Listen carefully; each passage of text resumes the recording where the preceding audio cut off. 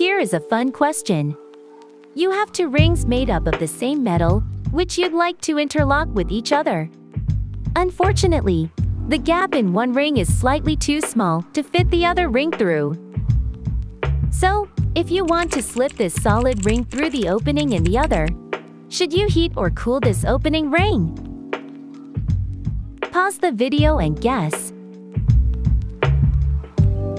Well, heating the ring would fix the problem.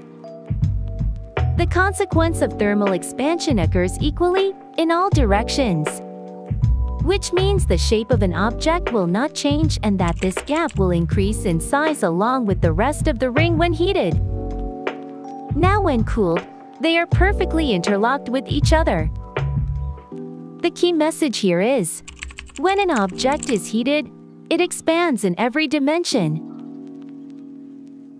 That's it. Have a wonderful day.